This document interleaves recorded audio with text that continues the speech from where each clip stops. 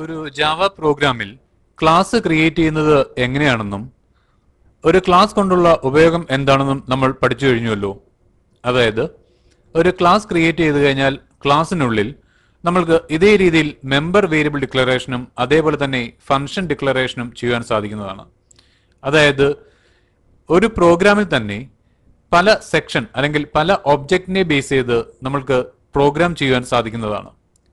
എന്നാൽ ഒരു ക്ലാസ്സിൽ നമ്മൾ ചെയ്യുന്ന ഫങ്ഷൻസ് അല്ലെങ്കിൽ വേരിയബിൾ നമ്മൾക്ക് റീയൂസ് ചെയ്യാൻ സാധിക്കുന്നതാണ്. ഇതിനെയാണ് ഇൻഹെറിറ്റൻസ് എന്ന് പറയുന്നത്. എങ്ങനെയാണ് ഒരു ക്ലാസ്സിൽ എഴുതുന്ന പ്രോഗ്രാമിംഗ് സെക്ഷൻ അതേ പ്രോഗ്രാമിൽ തന്നെ മറ്റൊരു സെക്ഷനിൽ റീയൂസ് ചെയ്യുന്നത് എന്ന് നോക്കാം. ഇൻഹെറിറ്റൻസ് എന്നാൽ ഒരു ക്ലാസ്സിൽ നിന്നും മറ്റൊരു ക്ലാസ് ക്രിയേറ്റ് ചെയ്യുന്ന മെത്തേഡാണ്. അതായത് ഒരു ക്ലാസ്സിൽ നമ്മൾ എഴുതിയ പ്രോഗ്രാമിംഗ് അല്ലെങ്കിൽ ഫങ്ഷൻസ് മറ്റുള്ള ക്ലാസ്സിൽ ഉപയോഗിക്കുവാൻ സാധിക്കുന്നതാണ്. ഉദാഹരണമായി ഒരു കോളേജിന് വേണ്ടിയാണ് നമ്മൾ പ്രോഗ്രാം ചെയ്യുന്നത് എന്ന് വിചാരിക്കുക. അവിടെ സ്റ്റുഡൻസിന്റെ ഡീറ്റെയിൽസ് ഹാൻഡിൽ ചെയ്യാൻ വേണ്ടി സ്റ്റുഡന്റ് എന്ന ക്ലാസ് ക്രിയേറ്റ് ചെയ്യുന്നു. എന്നാൽ ഈ ക്ലാസ്സിനുള്ളിലെ സ്റ്റുഡൻസ് ഡീറ്റെയിൽസ് മറ്റൊരു ക്ലാസ്സായ ഓഫീസ് എന്ന ക്ലാസ്സിലും ഉപയോഗിക്കുവാൻ സാധിക്കുന്നതാണ്. അതായത് സ്റ്റുഡൻസിന്റെ ഡീറ്റെയിൽസ് ഹാൻഡിൽ ചെയ്യാനുള്ള ഫംഗ്ഷൻ സ്റ്റുഡന്റ് എന്ന ക്ലാസ്സിനുള്ളിലാണെങ്കിൽ ഓഫീസ് എന്ന ക്ലാസ് സ്റ്റുഡന്റ് എന്ന ക്ലാസ്സിൽ നിന്നും ക്രിയേറ്റ് ചെയ്ത് കഴിഞ്ഞാൽ അല്ലെങ്കിൽ ഇൻഹെറിറ്റ് ചെയ്ത് കഴിഞ്ഞാൽ സ്റ്റുഡന്റ് എന്ന ക്ലാസ്സിലെ ഡീറ്റെയിൽസ് എല്ലാം തന്നെ നമ്മൾക്ക് ഓഫീസ് എന്ന ക്ലാസ്സിലും ഉപയോഗിക്കുവാൻ സാധിക്കുന്നതാണ്. ഇങ്ങനെ ഒരു ക്ലാസ് ക്രിയേറ്റ് ചെയ്ത് ആ ക്ലാസ്സിൽ നിന്നും മറ്റൊരു ക്ലാസ് ക്രിയേറ്റ് ചെയ്യുന്ന മെത്തേഡിനെയാണ് ഇൻഹെറിറ്റൻസ് എന്ന് പറയുന്നത്. ജാവയിൽ പ്രധാനമായും നമ്മൾ ഉപയോഗിക്കുന്ന ഇൻഹെറിറ്റൻസ് ഇവയൊക്കെയാണ്. അതായത് single inheritance, multiple inheritance, ഹൈറാർക്കിൽ inheritance, multi level inheritance.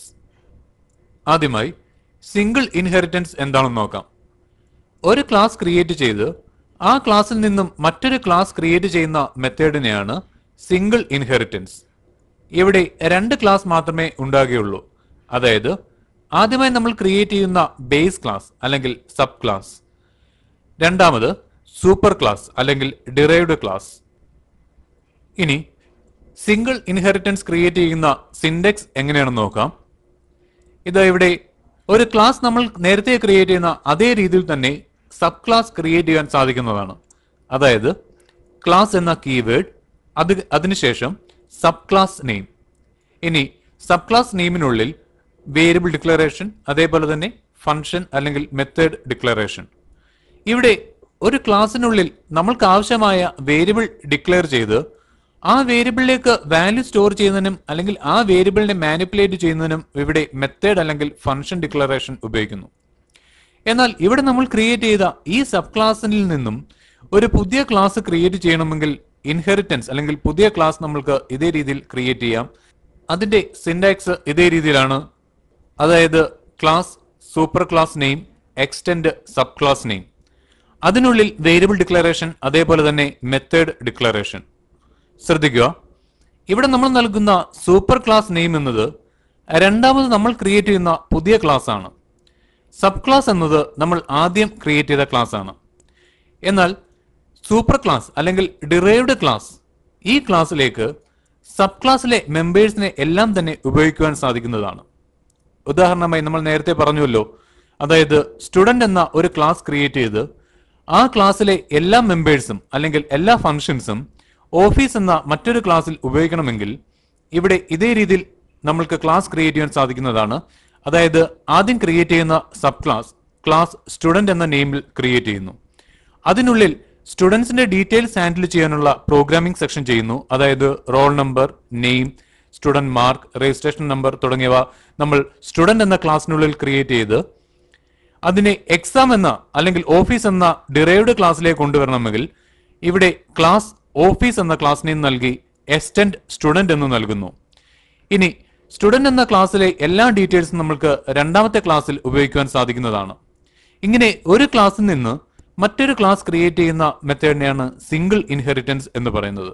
Multiple inheritance എന്നാൽ ഒന്നിൽ കൂടുതൽ ക്ലാസ്സിൽ നിന്നും മറ്റൊരു ക്ലാസ് ക്രിയേറ്റ് ചെയ്യുന്ന രീതിയാണ് മൾട്ടിപ്പിൾ ഇൻഹെറിറ്റൻസ്.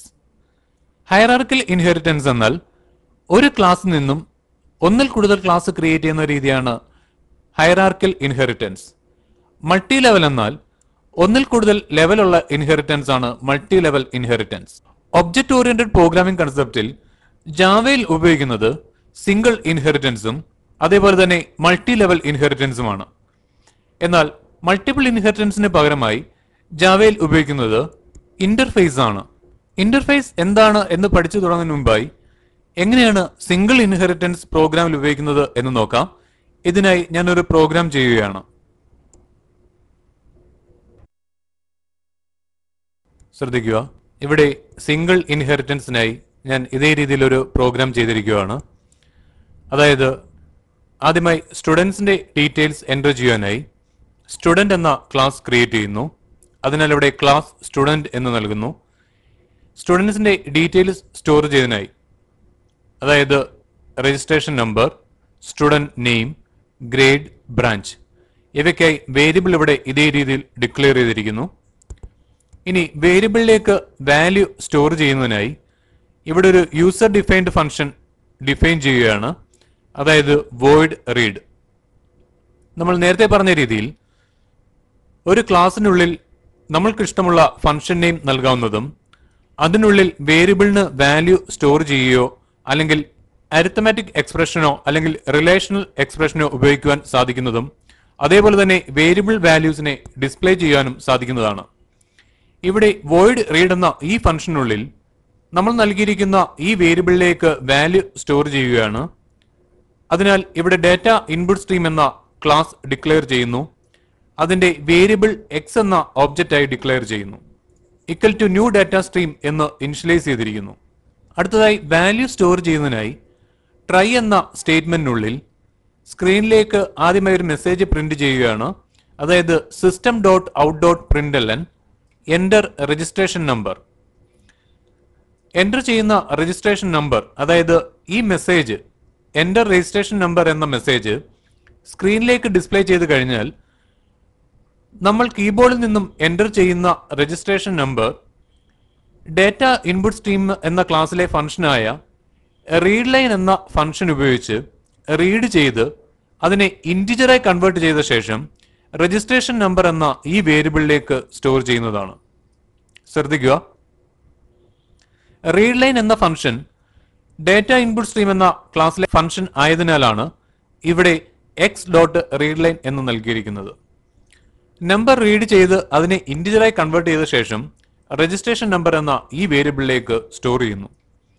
അടുത്തതായി നമ്മൾക്ക് സ്റ്റോർ ചെയ്യേണ്ടത് സ്റ്റുഡൻറ് നെയിം ആണല്ലോ. അതിനാൽ അടുത്ത മെസ്സേജ് സ്ക്രീനിലേക്ക് ഡിസ്പ്ലേ ചെയ്യുന്നതാണ്. എപ്പോഴാണോ നമ്മൾ പ്രോഗ്രാമിൽ അല്ലെങ്കിൽ പ്രോഗ്രാം റൺ ചെയ്യുമ്പോൾ രജിസ്ട്രേഷൻ നമ്പർ എന്ന ഈ മെസ്സേജ് ഡിസ്പ്ലേ ചെയ്ത് രജിസ്ട്രേഷൻ നമ്പർ സ്റ്റോർ ചെയ്തതിനു ശേഷം അടുത്ത മെസ്സേജ് അതായത് എൻ്റെ സ്റ്റുഡൻറ് നെയിം എന്ന ഈ മെസ്സേജ് സ്ക്രീനിലേക്ക് ഡിസ്പ്ലേ ചെയ്യുന്നതും റീഡ് ലൈൻ എന്ന ഫംഗ്ഷൻ ഉപയോഗിച്ച് സ്റ്റുഡൻറ് നെയിം റീഡ് ചെയ്ത് നെയിം എന്ന ഈ വേരിയബിളിലേക്ക് സ്റ്റോർ ചെയ്യുന്നതാണ്. നെയിം എന്ന ഈ മെമ്മറി ലൊക്കേഷനിലേക്ക് വാല്യൂ കിട്ടിയതിനു ശേഷം പ്രോഗ്രാം അടുത്ത സെക്ഷനിലേക്ക് വരുന്നതാണ്. അതായത് എൻ്റർ ബ്രാഞ്ച് എന്ന മെസ്സേജ് സ്ക്രീനിലേക്ക് ഡിസ്പ്ലേ ചെയ്യുന്നതും നമ്മൾ കീബോർഡിൽ നിന്നും എൻ്റർ ചെയ്യുന്ന ബ്രാഞ്ച് ഡീറ്റെയിൽസ് ബ്രാഞ്ച് എന്ന ഈ വേരിയബിളിലേക്ക് സ്റ്റോർ ചെയ്യുന്നതുമാണ്. അടുത്തതായി എൻ്റർ ഗ്രേഡ് എന്ന മെസ്സേജ് ഇവിടെ ഇതേ രീതിയിൽ ഡിസ്പ്ലേ ചെയ്ത് നമ്മൾ എൻ്റർ ചെയ്യുന്ന ഗ്രേഡ് റീഡ് ലൈൻ എന്ന ഫംഗ്ഷൻ ഉപയോഗിച്ച് റീഡ് ചെയ്ത് ഗ്രേഡ് എന്ന ഈ വേരിയബിളിലേക്കും സ്റ്റോർ ചെയ്യുന്നതാണ്. ശ്രദ്ധിക്കുക, ഒരു സ്റ്റുഡന്റ് ഡീറ്റെയിൽസ് ആയ രജിസ്ട്രേഷൻ നമ്പർ അതേപോലെ തന്നെ സ്റ്റുഡന്റ് നെയിം, ബ്രാഞ്ച്, ഗ്രേഡ് ഇത്രയും ഡീറ്റെയിൽസ് റീഡ് എന്ന ഈ ഫംഗ്ഷൻ ഉപയോഗിച്ച് റീഡ് ചെയ്തതിനു ശേഷം ട്രൈ സ്റ്റേറ്റ്മെന്റ് ഇവിടെ ക്ലോസ് ചെയ്യുന്നു. അതിനുശേഷം ക്യാച്ച് സ്റ്റേറ്റ്മെന്റ് ക്ലോസ് ചെയ്യുന്നു.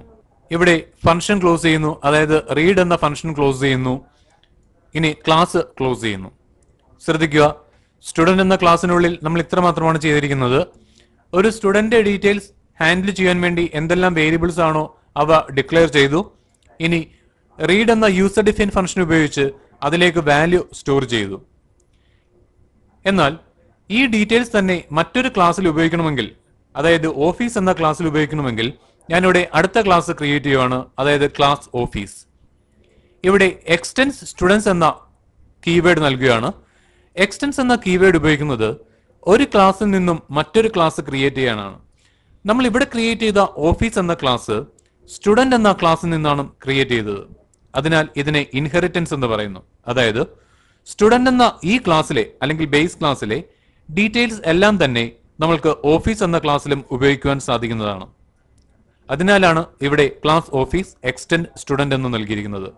ഇവിടെ ഓഫീസ് എന്ന ക്ലാസ് ആണ് സൂപ്പർ ക്ലാസ് അല്ലെങ്കിൽ ഡിറൈവ്ഡ് ക്ലാസ്. എന്നാൽ സ്റ്റുഡന്റ് എന്ന ക്ലാസ് സബ് ക്ലാസ് അല്ലെങ്കിൽ ബേസ് ക്ലാസ് എന്നാണ് പറയുന്നത്. ഇവിടെ ഓഫീസ് എന്ന ക്ലാസ്സിൽ ഓഫീസിന്റെ ഡീറ്റെയിൽസ് എൻ്റർ ചെയ്യാൻ അല്ലെങ്കിൽ ഡിപ്പാർട്ട്മെന്റ് നമ്പർ എൻ്റർ ചെയ്യാനായി ഇവിടെ ഡിപ്പാർട്ട്മെന്റ് നമ്പർ എന്ന വേരിയബിൾ നൽകിയിരിക്കുന്നു.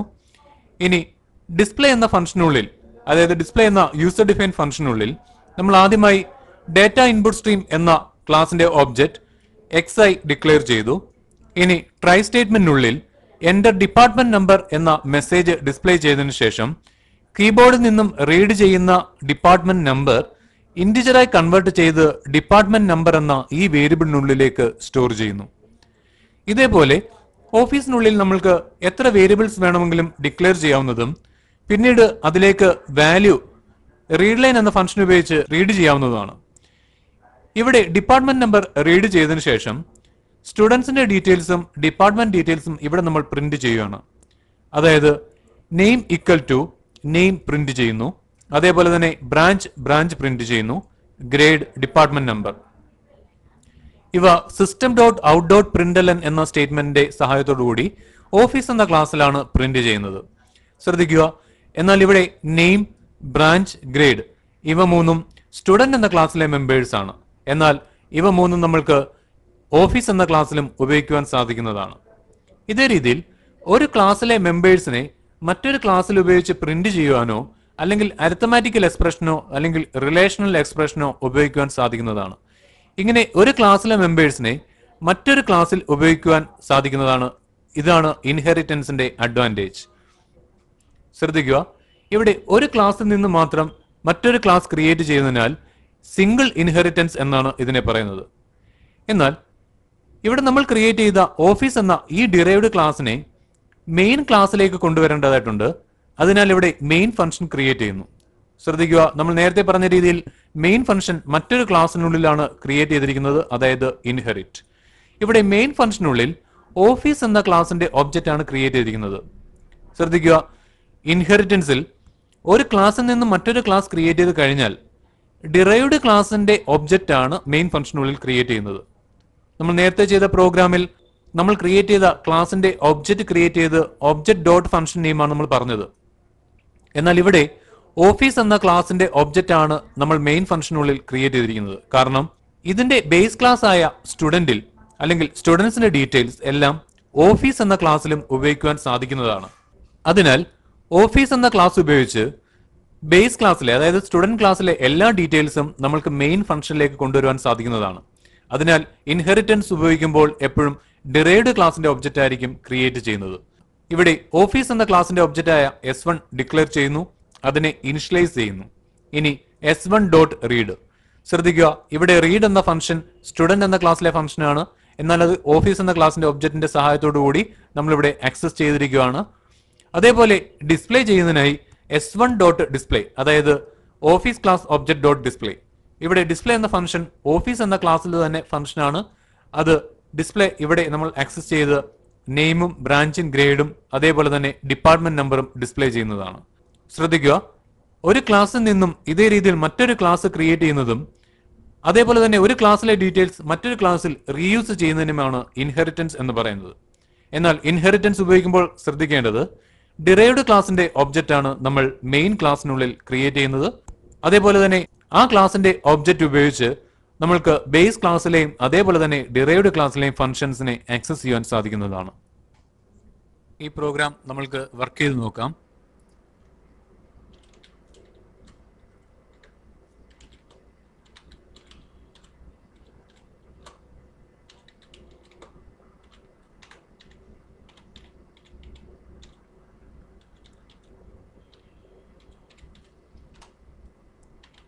ഇവിടെ ജാവാസി എന്ന കമാൻഡ് നൽകി പ്രോഗ്രാം നെയിം നൽകുകയാണ്, അതായത് ക്ലാസ് നെയിം, അതായത് ഇൻഹെറിറ്റ് ഡോട്ട് ജാവ.